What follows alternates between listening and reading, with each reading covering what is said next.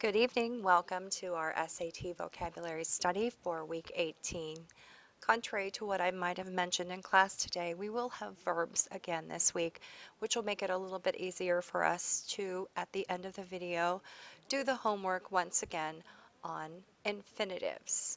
I do less explanation this time on infinitives because I will assume that you took notes or remember the basics of infinitives. So if you did not, you may want to go back to last week's video toward the end and look through that particular lesson.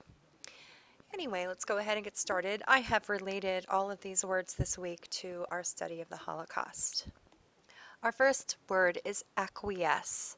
And to acquiesce is to agree to something, to give in or comply with someone's request or demand without any kind of protest at all. You just go ahead and give in for one reason or another. And in this particular circumstance, the Jews did not always acquiesce to German orders. In fact, the Warsaw Ghetto Uprising in 1943 is an example of resistance. And we will be studying about the Warsaw Ghetto and this particular uprising. So acquiesce, to give in, comply, agree without protesting.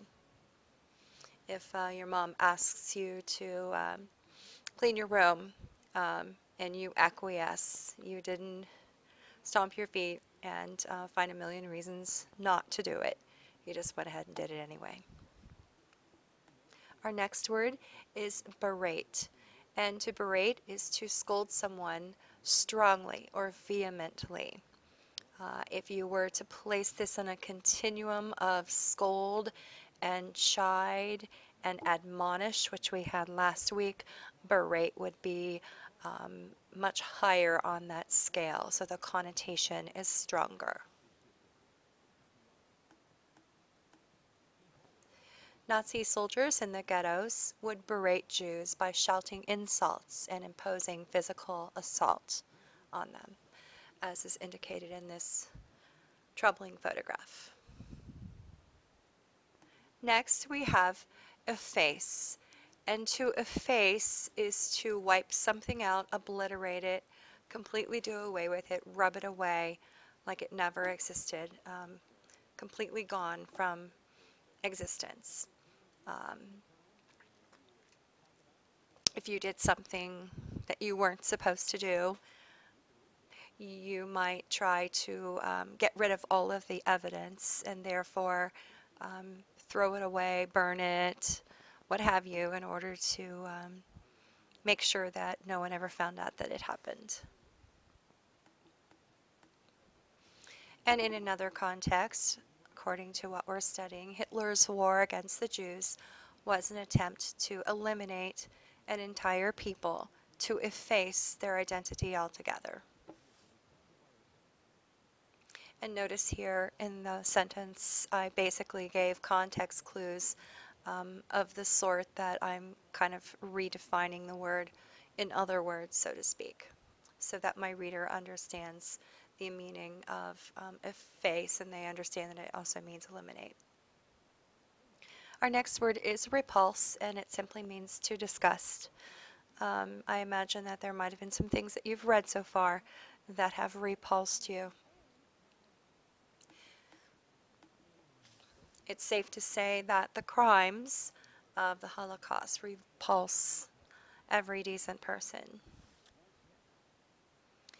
And finally, fathom. To fathom is to understand something or comprehend it. Sometimes you hear someone say, I can't fathom why Mrs. Delaney would give me homework over the weekend, meaning you don't understand nor do you comprehend why such an evil thing would occur. And finally, using it in a sentence, it's difficult to fathom how the Nazis were able to execute the persecution and annihilation of so many innocent people. This, I'll show you a larger version of this in class on the smartboard, but these are some of the records that were kept of how many of the various groups of individuals that were targeted were executed in 1 month. So we'll take a look at that in class. It's pretty repulsive if you ask me. Okay, on to our homework. This was a short one this week. Okay, I'll just go ahead and read this. You can lock it on and you're on your own to make sentences using infinitives. So last week on the video we learned about verbals, and there are three kinds of verbals: gerunds, participles, and infinitives. And the one kind of verbal that we worked on was the infinitive. This week you're going to once again create sentences where you use the verbs as infinitives.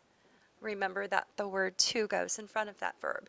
And also remember that even though it's a verb, it's not acting like a verb in a sentence when it is an infinitive. It either acts like a noun, an adjective, or an adverb in the sentence. I want you to put a box around the infinitive in each of your sentences, and I also want you to label or identify whether you've used this as an adjective, a noun, or an adverb. To help you figure out whether it's an adjective, noun, or adverb, think about this. If you're using it as an adjective, ask yourself, is that infinitive modifying a noun? Is it giving more information about a noun?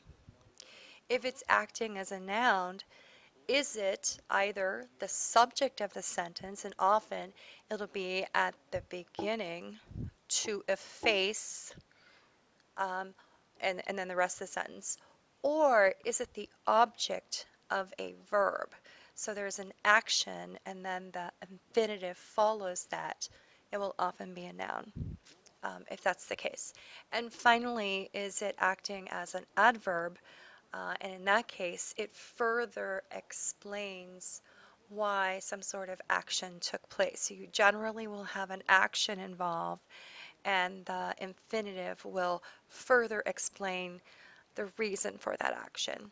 So hopefully those little tricks will help you better identify um, the, the usage of the infinitive in that sentence, which is part of what our Common Core standard asks us to be able to master by the end of the 8th grade year.